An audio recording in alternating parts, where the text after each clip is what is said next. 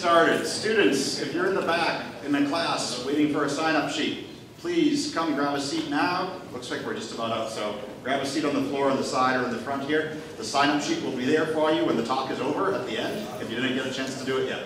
But we're not going to do it while the speaker is coming to the podium. Welcome, everybody. I'm Ben Powell, the director of the Free Market Institute here at Texas Tech University. We were founded in 2013, which means this spring we're coming up on our 10-year anniversary. Pretty soon we'll have some announcements out about 10-year anniversary public events that we're going to be doing throughout the course of the spring semester. But before I can tell you about those, at another talk later this semester, I do want to quickly preview our next couple coming up, take care of one other thing, and then I'll get our speaker introduced.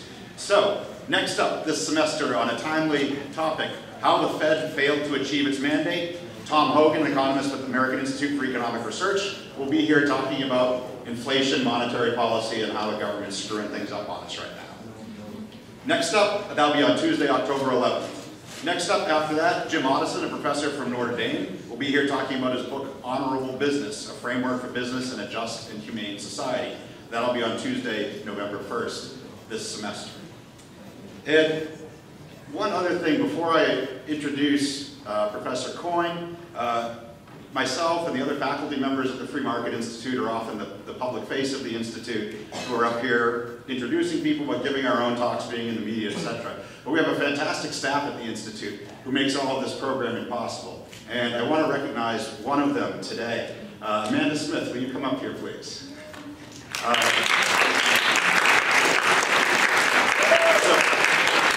Amanda is our administrator for student and public programming, which means all these public lectures that you come to, it's Amanda who's doing the legwork, a lot of the legwork behind making them happen.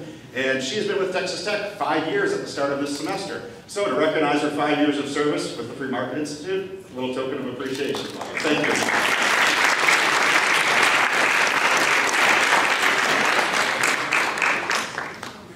All right, now it's my pleasure to briefly introduce our speaker tonight. Chris Coyne is a professor of economics at George Mason University and the associate director of the F.A. Hayek Program for Advanced Study in Philosophy, Politics, and Economics at the Mercatus Center.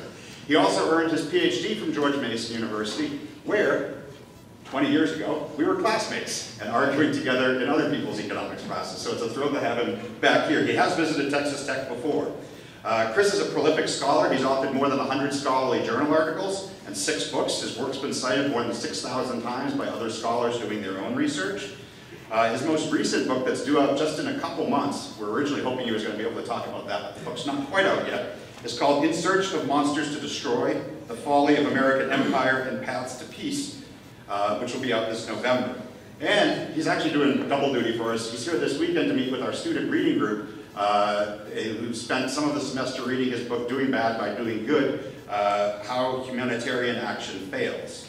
But tonight, he's going to be talking about his 2021 book, Manufacturing Militarism, U.S. Government Propaganda in the War on Terror, which, conveniently, when I brought him to campus today, Texas Tech parked a helicopter right outside of the Free Market Institute's building. So Chris got his guns up with the guns on the helicopter, and is now here to unmanufacture some militarism with us tonight. Chris, welcome.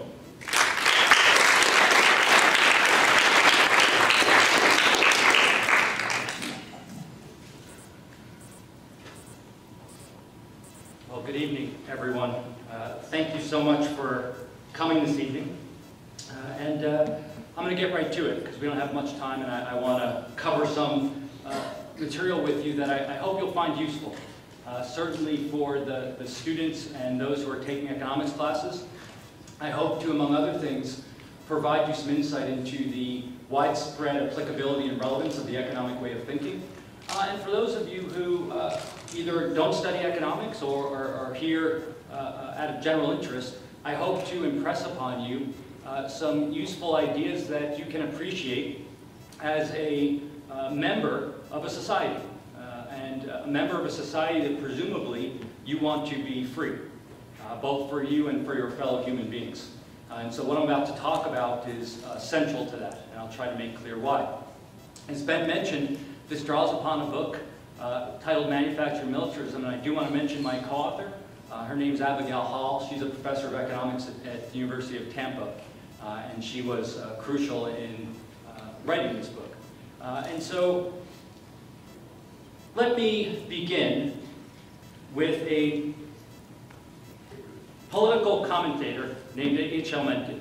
And Mencken was wonderful, wonderful writer. If you've never come across his work, I highly recommend looking it up, or at least looking up some of the quotes from it. He was extremely witty, funny, and insightful on a variety of topics.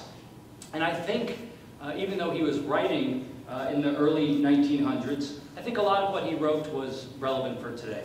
And so let me start with this quote from Mencken from 1918. The whole aim of practical politics is to keep the populace alarmed and hence clamorous to be led to safety by an endless series of hobgoblins, most of them imaginary. And what I want to suggest for the purposes of our discussion this evening is that Mencken was correct. And I want to focus on one particular set of often imaginary threats, and that is threats related to national security. And I want to focus on the aim of practical politics as it pertains to national security, which to my way of thinking is to keep us, the populace, scared and subservient to our political masters. And propaganda is one way of doing that.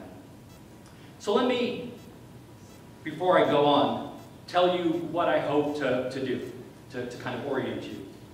So if you said to me, well, what are the key points? What are the takeaways here? Where do you hope that we end up? Here's how I would summarize it. Number one, all governments employ propaganda. All governments. We tend to think about propaganda being utilized as a tool by authoritarian or totalitarian regimes. And that's certainly correct. But democratic governments have historically and do currently utilize propaganda. Number two, propaganda is especially prevalent when it comes to matters of national security and war. Number three, war-related propaganda has pernicious effects on freedom and liberty and threatens the foundations of a self-governing society. And I hope to make clear why you should care about it. So those are kind of the main takeaways that I hope I'll be able to introduce you to. In terms of how I'm going to proceed in 3 steps. I'm going to provide what I call the foundations. So I'll define some key terms and provide some foundational concepts. I'll talk about some manifestations of the concepts that I talk about, mainly focused on post-9/11 war on terror, but I'll also highlight some other historical instances along the way, both in imagery and in terms of some evidence. And then I'll talk about therapeutics. That is, given the threat that propaganda poses to a free society, what, if anything, can be done? And then hopefully we'll have some time for some Q&A. So let's get right into it. What's propaganda? Propaganda has a negative connotation, of course, as a term. It didn't always, by the way, but originally the term meant to spread one's opinion, and it was neutral. But it was really in the early 1900s that it began to take on a negative connotation, a negative political connotation, which really came into its own during the World Wars. And the way that my co-author and I delineate what is propaganda and what is not is to start very broad and then drill down to a couple defining features. And so in the broadest sense, the way we view propaganda is as information that is intended to shape the views of the recipients. To shape the views of recipients in a way that aligns their beliefs, expectations, and actions with the goals of the propagandist. To provide a little bit more meat to the bones, the defining elements from our perspective are that propaganda is false, purposely false or biased. It's used to promote a political cause, and it's bad from the recipient's perspective because it prevents the recipient from having information that otherwise could be available that would empower them to make a more informed decision. Now, one of the most common questions I get when I talk about this is, well, isn't this just advertising? What's the differentiation between advertising and propaganda? And we can talk more about this, but I'm going to leave it at a few words for now, and what I think is the most salient difference between the two. Advertising attempts to inform us as consumers about alternatives. My iPad is superior to the other products being offered to you. And I need to convince you of that as a consumer in order for you to turn over your hard-earned dollars to me as compared to an alternative supplier. So advertising communicates information about alternatives that are available. Propaganda does the opposite. Propaganda is meant to close off alternatives. It is meant to make the recipients believe that if you do not fall in line if you don't do what you're supposed to do, horror will befall you. As this image from World War II tries to communicate, if you don't buy war bonds, if you don't support the war effort, your innocent little child is going to become a Nazi. What's this trying to do? Close off substitutes. There's no other alternative other than to support the war effort. So that's the defining feature from our perspective. What are the functions of propaganda? Well, there's three main ones I want to highlight for the purpose of our discussion this evening. Anytime you have what economists call a coordination problem, which is you need to coordinate a large number of people around a certain outcome where there's multiple possible alternative strategies or outcomes that you could pursue, it's important to create what's called common knowledge. And common knowledge is really expectations about what other people are going to do. Because if you can have feasible expectations about what other people are going to do, you can then undertake actions to coordinate with them.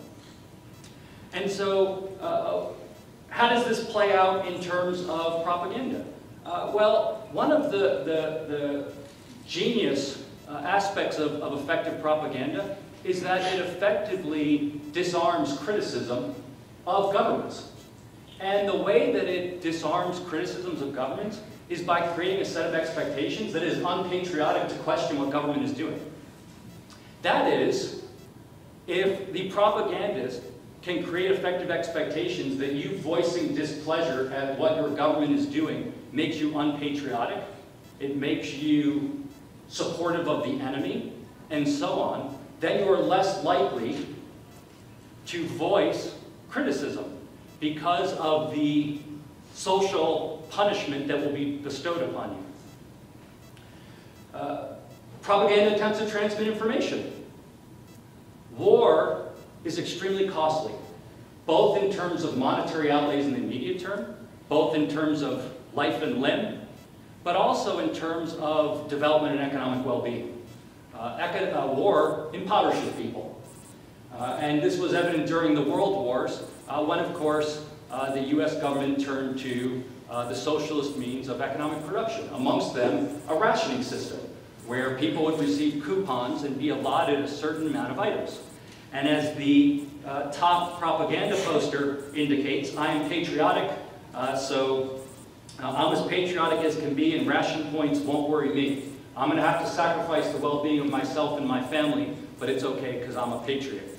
Somehow implying that if you are unhappy with being impoverished due to the war effort, and it should make you feel guilty for not being patriotic and attempting to disincentivize voicing dissatisfaction with that.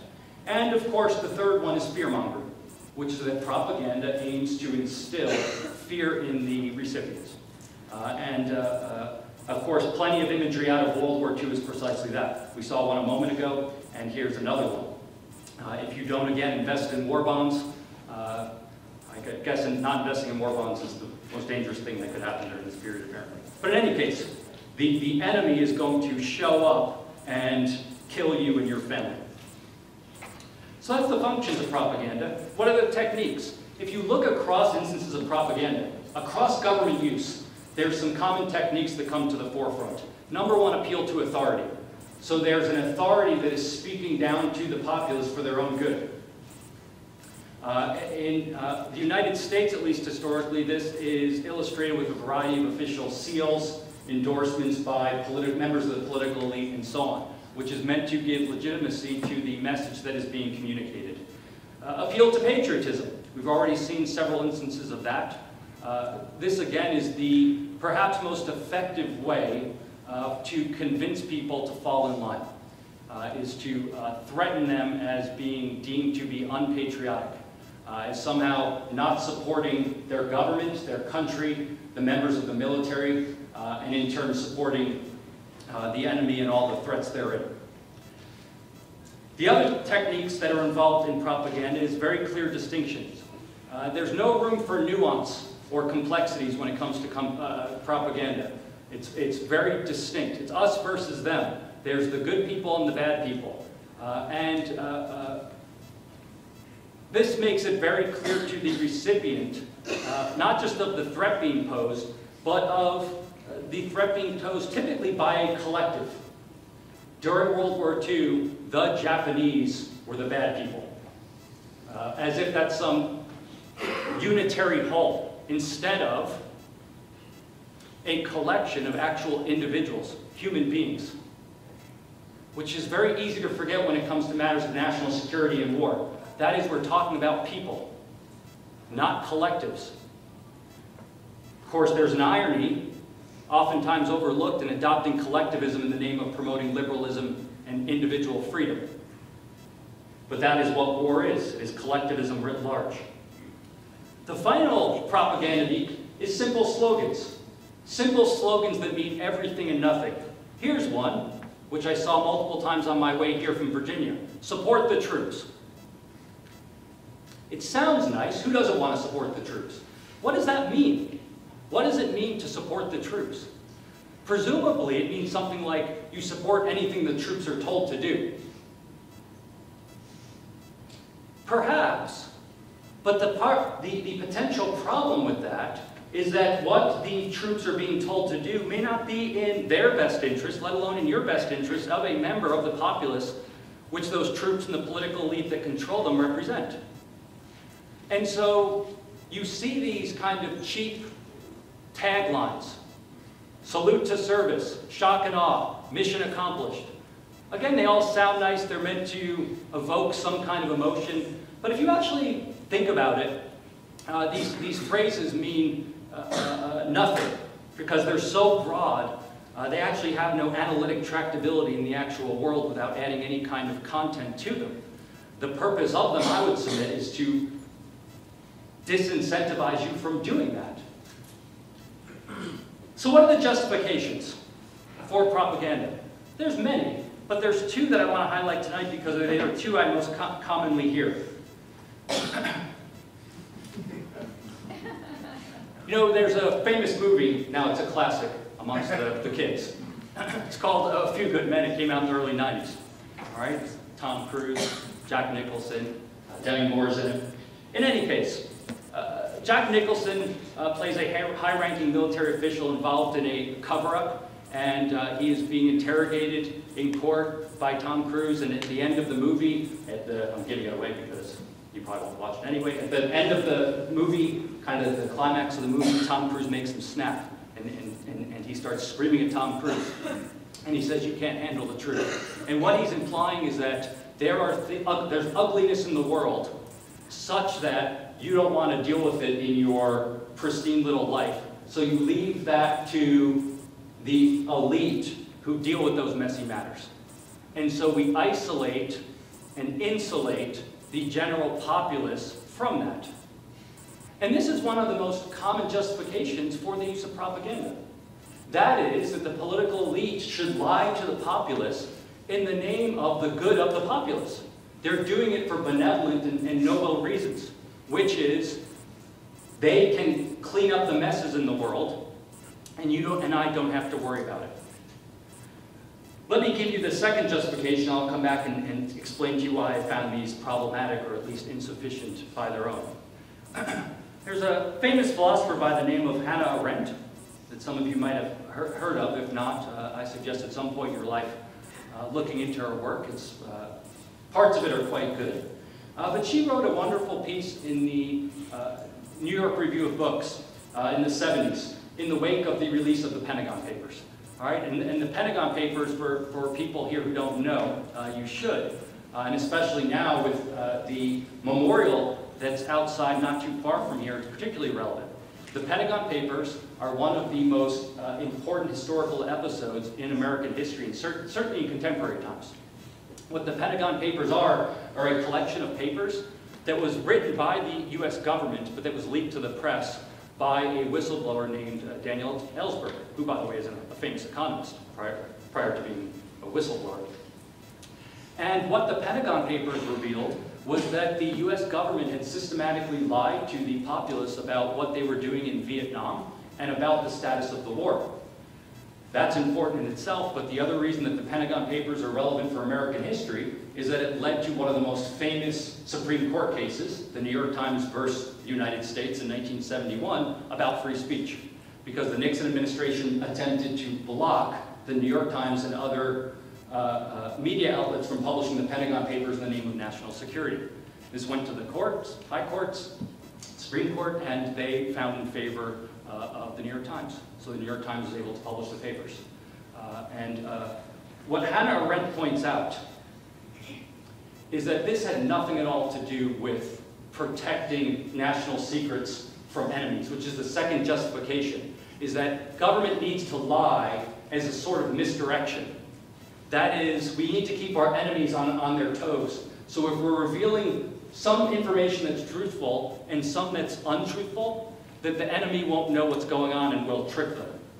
But that requires that propaganda is directed at the enemy. And if you look at it, not always, but quite often, propaganda is not directed abroad, it's directed domestically. As Hannah Arendt correctly points out, in my view, in the case of the Pentagon Papers, they were directed at the American populace and Congress to deceive them so that the members of the national security elite could carry out their plans without checks and balances on their behavior. You can hopefully already start to see how this is problematic when it comes to the foundations of a free society, which is one of the key aspects of a free society, is checks on political opportunism, on abuses of power. And so when steps are actively taken to remove those checks, you can see how it would be problematic. So then why does this happen? Well, number one, because we, the people, let it happen. I'm going to come back and talk about this in a little bit. The source of government power in all societies, from totalitarian societies to societies that are fortunate enough to live under more limited governments, is the citizenry. Enough of the citizenry must buy in, either through indifference, through apathy, or through active acceptance, and in some cases, parentalism, that is, demanding that the government treats them as a child, in order for government to do things. And that's what sets all this up, is that citizens are open to it. But the other thing that sets it up is what economists call information asymmetries. Information asymmetries are simply the idea that parties have different information. Symmetric would be the same, asymmetric, different. Asymmetric information in itself is not problematic. It's ubiquitous, it's all around us. In our personal relationships, in our purchasing relationships, in markets, and so on, and in our interactions with government. But there's something unique about the national security state, which is if you actually sit down and study it, rather than just take it for granted and pretend that everything they're doing is to protect us, you start to realize that something is amiss. And what you start to realize in the United States is that the size and the scale, size, and scope, breadth of the national security state is enormous. Such that you can't keep track of it. We know this from a wonderful study done by two journalists, Dana Priest and William Arkin. They originally published this study in the Washington Post and then published a book called Top Secret America. And in the wake of the 9/11 attacks and the onset of the War on Terror, the US government expanded massively. It injected an enormous amount of money, which attracted military contractors like bees are attracted to honey. And what that did is dramatically expand the number of people that have security clearance. And what Arkin and Priest attempted to do is to map out, not to pass judgment, simply to map out this thing we call the national security state. And they couldn't do it. They could not map out all the different layers. So that's the breadth of it. What about the scale in terms of expenditures? Well, you may or may not be familiar with this, but you should be if you care about fiscal policy, which is there is one federal bureau or agency that has consistently violated federal law since the late 90s. Well, there's numerous, but on the one margin I'm talking about.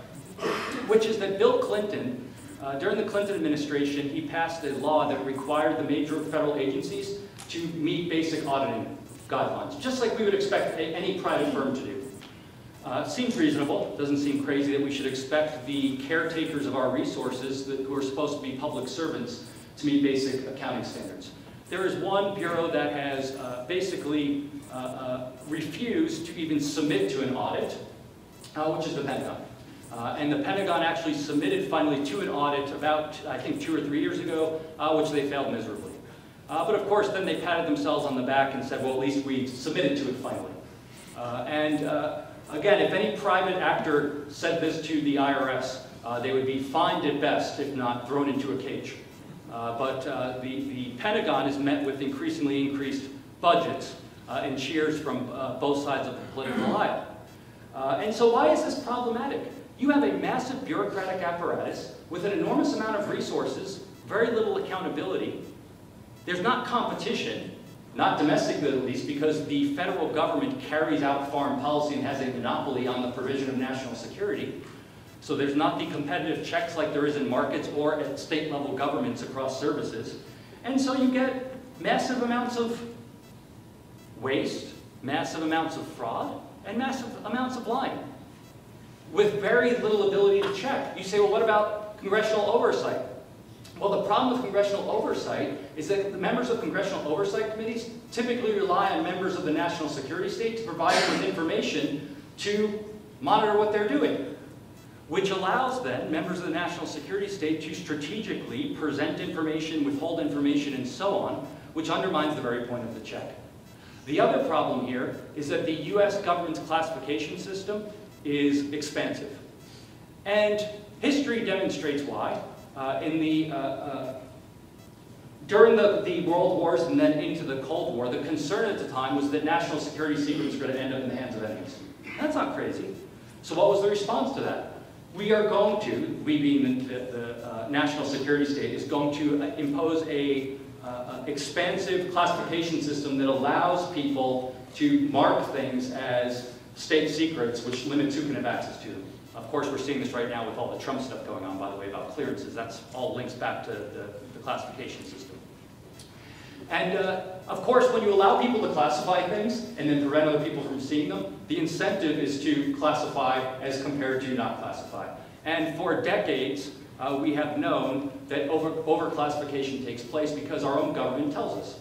Starting in the late 50s, there was a committee that reviewed classification, and I have a few quotes here, which I won't read to you since you can read them yourself. But this is 1956, and they're already saying that overclassification is expensive. And it's only gotten worse. The problem being that when members of government can utilize this, it insulates them from oversight, certainly by the citizenry, but also from members of Congress and so on. You might say, well, that's good when it comes to national security secrets proper, but we know, again, from the various committees, which Abby and I document in the book, all the different committees that have gone through and concluded that there's major overclassification, that a significant amount of what's classified has nothing at all to do with national security. Meaning that if you declassified it, it would not threaten national security in any way. It would make certain people look bad, which is why they don't want it declassified. So how do we see this in practice? Let me run through a couple illustrations for you. Number one, lie to drum up support. The George W. Bush administration, in the wake of 9/11, lied. Consistently and systematically. They lied about connections between Saddam Hussein's regime and Al-Qaeda. They lied about the presence of weapons of mass destruction possessed by Saddam Hussein and so on. And we know this. This one study by the Center for Public Integrity finds hundreds of cases of inaccurate statements made to the polity, the general populace, to convince people to support the war effort. Of course, the culmination of this is Secretary of State Powell's famous address to the United Nations in 2003, where he went before the international community to make the case that Iraq was a threat because of its connections to terrorism, because of its connections to weapons of mass destruction, which aimed to gain international support for invasion and occupation. Powell considered this one of the, if not the, greatest regret of his career. But he also attempted to pass blame. And he said, look, I was just doing my job. They had already decided to go to war. My job was to convince people that they should go to war too. That's the nice way of putting it, convince people. An alternative way of putting it is lie. It's to lie to both the American populace and to the broader community. Now, why does all this matter before I go on? Here's why it matters. Totalitarian regimes, it's not that interesting that they lie. That's what they do. That's why they're authoritarian despots. They're terrible governments from the standpoint of the citizenry. We tend to hold democratic systems in a different regard. Why? Well, at least in principle, democratic societies operate in the following manner. Where a totalitarian regime operates in a manner where the political elite look down upon the people, the citizenry, where they control them, democracies are supposed to flip that over. So there's a reason we refer to the political representatives that we elect as public servants. They are supposed to serve. Who do they serve? The populace. So in a democratic system, at least conceptually, not always in practice, often not in practice, the driving force of decision-making is supposed to be the citizens. That is, the political elite derive their mandate to have positions of power and are supposed to engage in actions that represent the interests of the citizenry. What does propaganda do? It flips that over. If I say, well, I'm going to lie for your own good, that's the, you can't handle the truth. That means you can't handle being a citizen. You can't handle what it takes to engage in self-governance to communicate your preferences. Also understand, because some of you might say, well, I get it, but in times of crisis we need to do that. You open the door to those two justifications, the game is over. Why? Well, you say, when it comes to war, we can't trust the people, so we need to defer to experts. Okay, how many of you are experts on exotic financial products, like derivatives, swaps, short selling, and so on? Maybe some of you. I'm guessing not most of you. So now I can say, well, I can't trust you to control your finances. We need the experts to do it. I say, how many of you are medical doctors who are experts when it comes to healthcare? Again, there might be some of you here who do have that background. Most of us do not. It's very easy to say, well, I need to lie to people to get them to do what I want because it's for their own good. And you say, that could never happen. I say, yes, it could. Just look at COVID.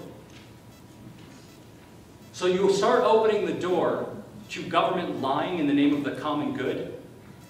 There's no end in sight. You are simply leaving up to the discretion of those that are in charge to determine what you are able to do and not, which again flips over the logic of the source of political power in a free society.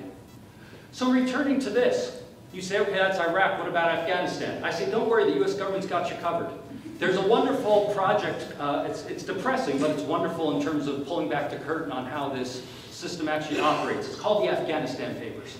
It's undertaken by a journalist named Craig Whitlock. He originally published the Afghanistan Papers at the Washington Post. They're open access, so any of you can just go on the website and look at them. And then he wrote a book where he included all the Afghanistan papers, but he wrote them out as a narrative that flow logically so you can follow what was going on in Afghanistan.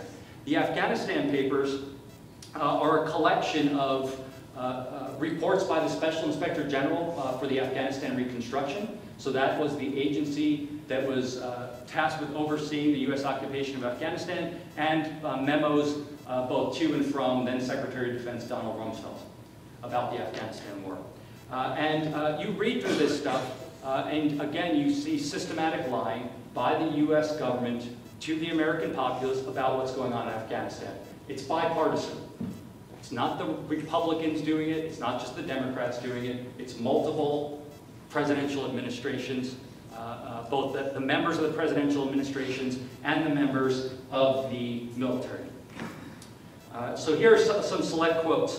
One person interviewed says, look, we didn't know what we were doing. Now go look, which Whitlock captures in his book, and public speeches are taking place where it's, we're winning the war in Afghanistan, we've got this covered, everything's going great, we won't be there that much longer. And the reality behind the scenes is it was outright dysfunction. Now, this person being interviewed highlights the 2,400 lives lost. That's Americans, which is a very American-centric thing to do. The reality is that in Afghanistan, our best estimates of people killed are in the hundreds of thousands. Whether it's 2, 3, or 400,000, that we don't have as good an estimate on. But I like to mention that as well, because as I mentioned earlier, there's a tendency when it comes to war to engage in holism, nation states. It's the United States versus Afghanistan. But these are human beings we're dealing with. Actual human beings. They may not look like us. They may not have the same skin color as us. They may not talk like us or have the same religion as us, but they're human beings. And to the extent that you are concerned with the well-being of human beings, which I would submit is quite an important value to hold, this should concern you. And so hundreds of thousands of people died because of lies. When you are outside a memorial circle looking at the wall, so in Vietnam, if I remember correctly, just Americans, around 60,000 killed, about 2,000 missing in action, if I remember correctly. All right? So, you should get emotional about that. Those are human lives. But don't forget the source of it. That didn't have to happen. War is a choice. It is not a predetermined outcome. But then the question is, who is going to make the choice? There's a difference, by the way, between supporting the troops and supporting those who make decisions about how troops' lives are allocated. And those are different things. So to my way of thinking, supporting the troops, or what I'll call being patriotic, requires not a blind acceptance of the dictates of our political masters, but a critical skepticism of those very people, precisely because what is at stake? Precisely because we care about the troops. And so one of the things I want to be very clear about is that patriotism is not, and never has been, in a free society, blind acceptance of what government tells us. It's the exact opposite. There's an important distinction between country and government. A country, to my way of thinking, is a set of values and beliefs that broadly describe some collection of people within some geographic space. That's country. Government is the apparatus of coercion and force that operates within a country. Now, it is possible that the operations of a government might be in line with the values, the interests of those that constitute the country, and so on. But it's also possible that those things might be at odds. Where they are at odds, that is, where members of the government are doing things that are fundamentally at odds with the country and what that represents broadly understood, you need some mechanism, presumably, to check it. Of course, people have realized this for centuries, political philosophers at least, which is why we talk about things like the paradox of government. How do you empower government to do things but constrain them from abusing that power? That's why we talk about the importance of constitutions, because that is one potential mechanism for limiting political opportunism. And so, some more insights from the Afghanistan papers. The metrics that were being presented to members of the polity were made up. They were just made up. People were picking and choosing metrics that made the war effort look good and presenting them as if they were fact and as if they were evidence that things were going well. Trillions of dollars, hundreds of thousands of lives lost. So you have to ask yourself, did it have to be that way? John Shapko was the Special Inspector General for the Afghanistan Reconstruction. So he oversaw that office. And he testified in front of Congress in the wake of the release of the Afghanistan papers. And as he pointed out, there was systematic lying to the American populace. In some sense, for those of you who know your history, none of this is shocking. Because throughout U.S. history, from the earliest days of the Republic, when war was undertaken, lies were told. And through time, that has only escalated. The magnitude and extent of those lies has increased. What else? Capture the media. We like to pretend in America that we have a free media. On many margins we do, by the way, so I don't mean to sound flippant when I say we pretend. But we do pretend that the media is somehow isolated and independent from government. It's not, especially when it comes to matters of national security and war. Again, this has happened throughout history. During the World Wars, the US government was quite blatant about this. They were quite blatant about providing information to journalists about propaganda. There's things like Operation Mockingbird, where the US government basically had hundreds of journalists on their payroll and were paying them to write stories in support of war efforts. Things aren't as blunt now, but it still happens. So the Bush administration came up with a very clever way of doing this. They would provide talking points to experts who had relationships with the Pentagon. Those experts would go on TV, say those talking points, and then members of the Bush administration would quote those talking points back and say, see, the experts said this, and they wrote them in the first place. And they would use that as evidence of the strategies they were undertaking, of the status of the war in Afghanistan, to maintain support. This neuters the media as a check on government. One of the key benefits of media, not the only role for media, part of it is entertainment, of course. It's nice to have free media that can provide us goods and services for art and entertainment. But part of the key role of free media is to check government abuse, which is why in totalitarian societies, or when there's a coup, what is one of the first things they do, if not the first thing? They take over the media. Why? Because you can broadcast an enormous amount of information to a large number of people. And when you control that, you control the ability to influence what people are thinking about, what they're not thinking about, but also pushing substitutions and alternatives off the table. Threat inflation.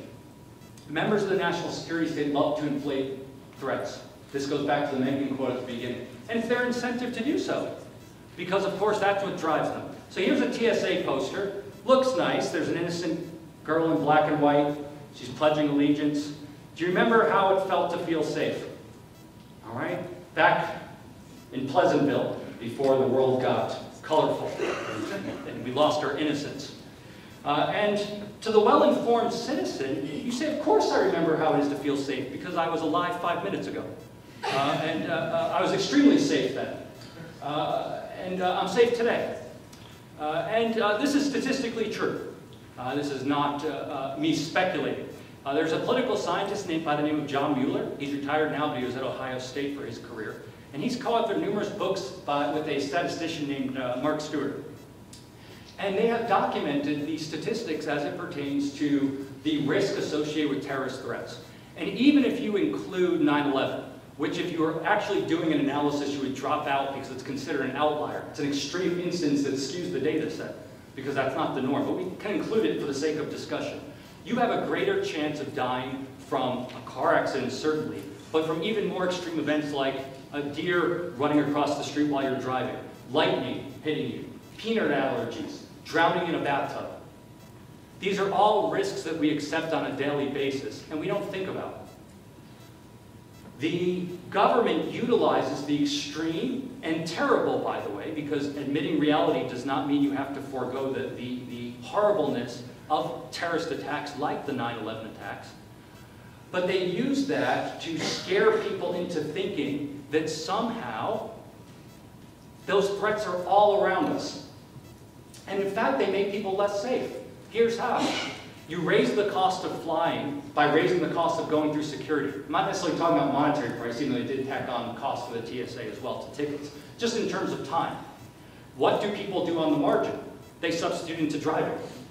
Driving a car is infinitely more dangerous than flying on a plane in general, and infinitely more dangerous than dying in a terrorist act. So to the extent that increased security raised the cost of flying, pushed people, even if it's a few on the margin, into driving, it increased the chance of road accidents and made people less safe. I'm ending in 15 minutes, so I'm going to skip a little bit to the conclusion because I want to leave some time to speak with you. So where do we leave? What are we to do? All right, and I have no silver bullet. No one does. But I know what we need to do in the broadest sense. There's a wedge. What's the wedge? The wedge is between members of the political elite, the national security state, and citizens. That wedge is driven by information asymmetries, by our inability to discern truth-telling from lying. That's the wedge. Again, in an ideal world, in a democracy, you have citizens who communicate their preferences to their representatives, and the representatives do what they want. But there's frictions in the political process, and those are magnified in the national security state for the reasons I mentioned earlier. So anything that narrows that wedge, presumably, will move us towards being able to better discern truth from lie. So what might some potential solutions be? One might be self-restraint by members of the national security state. That is, we bank on them being good people. Now, that's certainly possible, and I'm sure some of them are good people. But we know empirically that at least a segment of them lie. And lie dramatically, with significant consequences. And so, leaving people up to their own devices to check themselves, from my perspective, is problematic. Then we have Congress.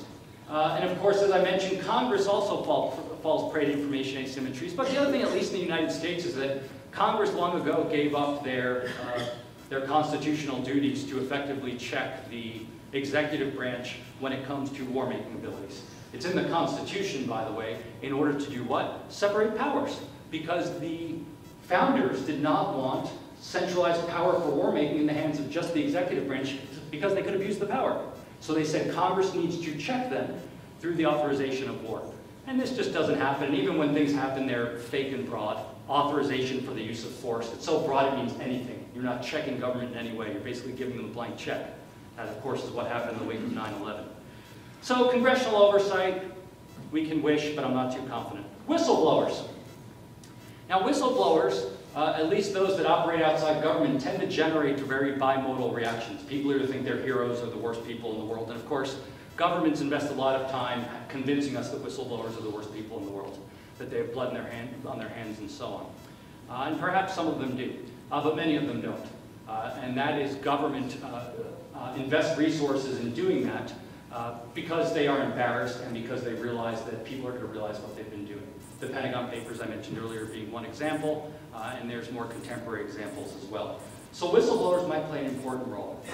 But there's one final thing I want to mention in my closing few minutes here, which is step back for a moment and ask yourself, why do governments invest so much in propagandizing people?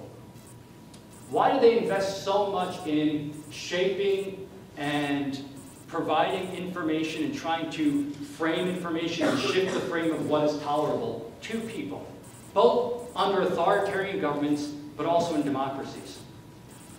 In my way of thinking, the reason they do it is because you and I possess a significant amount of power over them. We have just been indoctrinated from a young age to think we don't, or we don't care to recognize the power that we have over them. As I mentioned earlier, even the most totalitarian governments rely on enough of the citizenry being apathetic or passive to their power. And they set up an entire apparatus to do that. Some of that is based on brute force, secret police forces, and so on. Much of it is based on expectation and fear. So one of the things that totalitarian regimes do historically, they set up private surveillance. Family members monitor other members of their families and friends, and you worry about people ratting you out for deviating from the dictates of the political elite and turning you into the authorities. And if you create enough fear, you can get people to go along with it, even if people strongly dislike you because people are afraid to voice it. So that's the fascinating thing is when revolutions happen. You get enough common knowledge to get a tipping point where people are unhappy with the regime, but they're able to act in concert with enough strength to overturn government. And government does not have enough power, enough brute force, when enough people push back against them, to do anything about it. So you and I have a significant amount of power. Now the question is, how do you want to exercise that? And that's up to you. I can't tell you that. But I will leave you where I started with a subsequent quote from H.L. Mencken, published 4 years after the first quote I put up.